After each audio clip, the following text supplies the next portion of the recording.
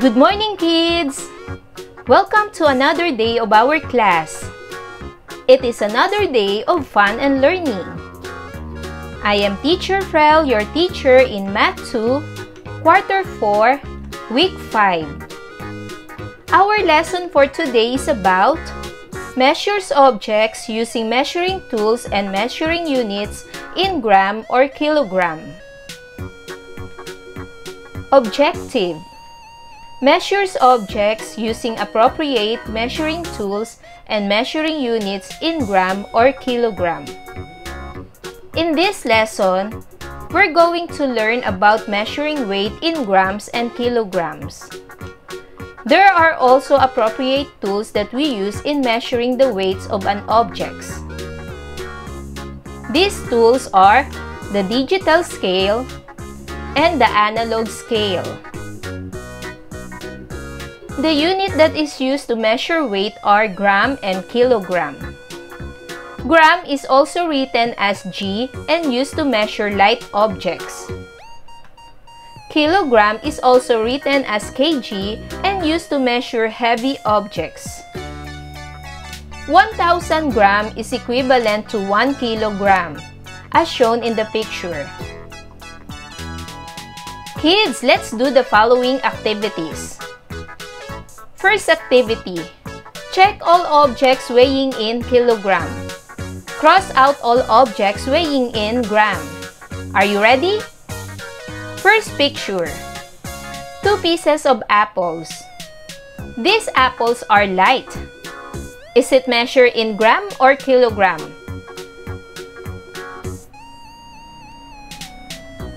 Correct. It measures in gram. So the answer is cross. Next picture: a sack of rice. A sack of rice is heavy. Is it measured in gram or kilogram? Correct. A sack of rice measures in kilogram. So the answer is check. Next picture: 15 pieces of calamansi. These are light. Is it measured in gram or kilogram? Correct. It measures in gram. So the answer is cross. Next, a pork meat. A pork meat is heavy. Is it measured in gram or kilogram?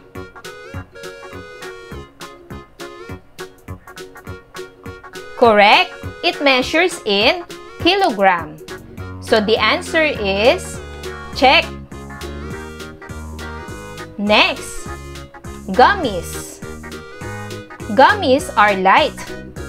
Is it measured in gram or kilogram? Correct. It measures in gram. So the answer is cross. Next, a basket of fruits. A basket of fruits is heavy. Is it measured in gram or kilogram? Correct. It measures in kilogram. So the answer is check. Next, dried pusit. Dried pusit are light. Is it measured in grams or kilograms? Correct. It measures in gram. So the answer is cross. Next, a sack of watermelon. A sack of watermelon is heavy. Is it measured in gram or kilogram?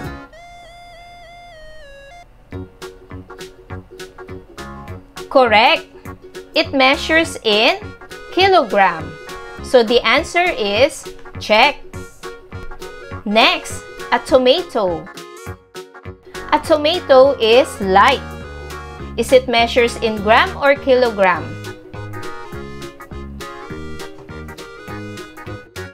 Correct. It measures in gram. So the answer is cross. A whole fried chicken. A whole fried chicken is heavy. Is it measures in gram or kilogram?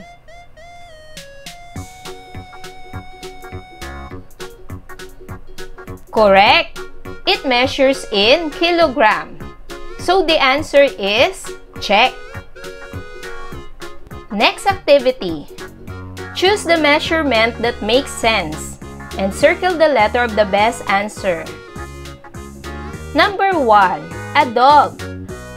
What is the correct measurement of a dog? A. 20 grams. B. 20 kilogram.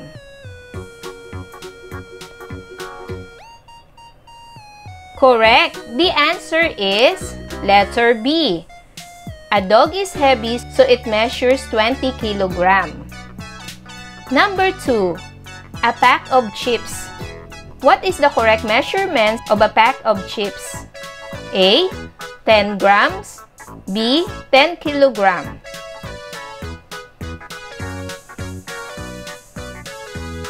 Correct. The answer is letter A. 10 grams. Because a pack of chips is light.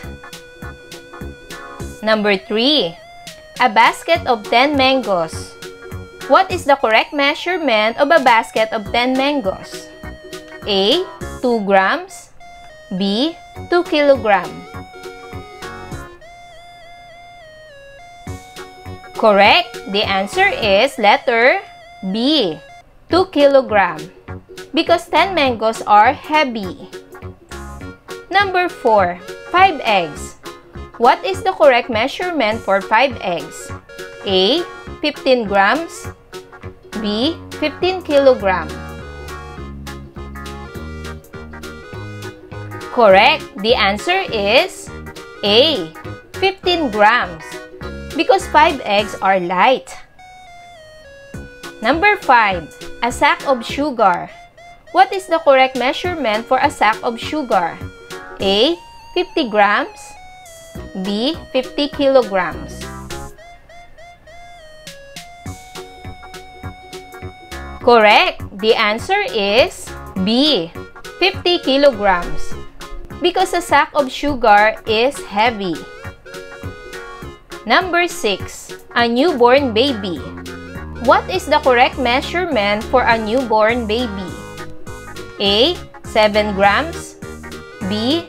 7 kilograms. Correct. The answer is 7 kilograms. Because a newborn baby is heavy. Next activity. Write G for grams and kg for kilograms. Number 1. 2 pieces of banana. Is it grams or kilograms?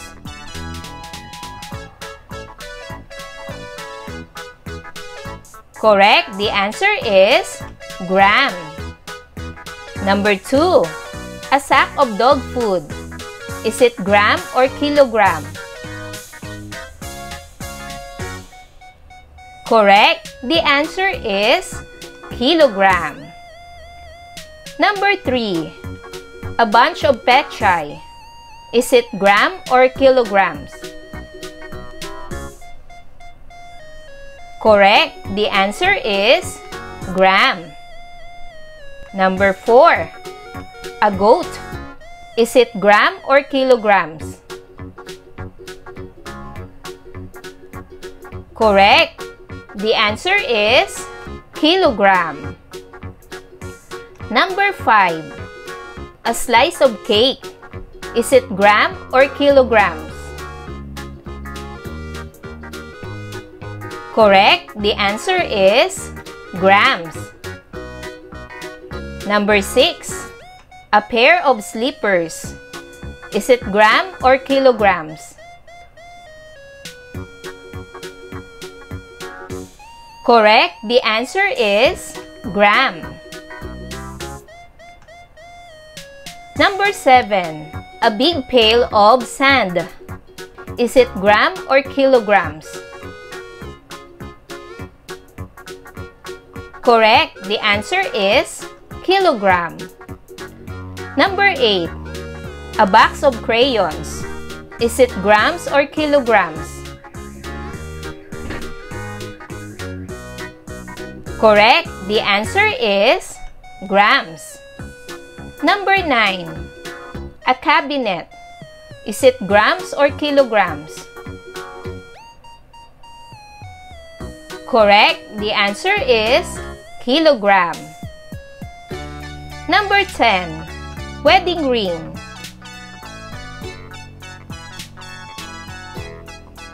Is it grams or kilograms? Correct. The answer is grams. Remember, the unit that is used to measure weight are gram and kilogram. Gram is also written as G and used to measure light objects. Kilogram is also written as kg and used to measure heavy objects. The tools that are used in measuring weight are digital scale and analog scale. Kids, did you learn a lot from this lesson? Very good! So what was our topic for today? Correct! It's about measures objects using measuring tools and measuring units in gram or kilogram. Kids, I hope you enjoy and learn a lot from this lesson. Until our next topic, bye-bye kids!